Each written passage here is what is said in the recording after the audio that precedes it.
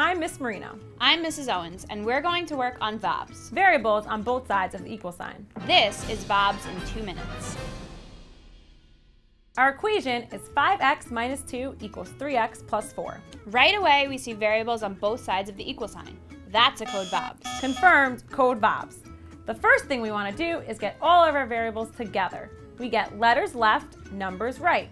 Let's bring this 3x to the other side. To do that, we need to subtract 3x. But we also need to balance that on the other side of the equation. And we can't subtract 3x from 2. But we can from 5x. So 5x minus 3x equals 2x. Let's bring down the -2 and the equal sign and the +4. We're back to a two-step equation. Code VOBS has been neutralized. Now we're back to basics. Get rid of the lonely number, then get rid of the coefficient. The -2 is lonely, so we start there. To get rid of a negative, we add.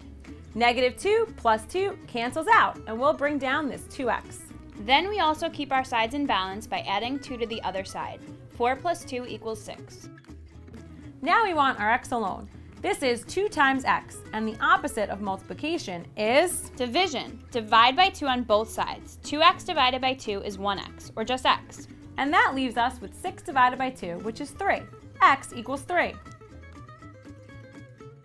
Now let's check that by substituting in 3 for x.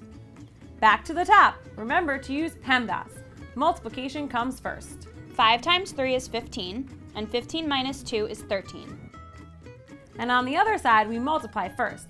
3 times 3 is 9, and 9 plus 4 equals 13. It checks out.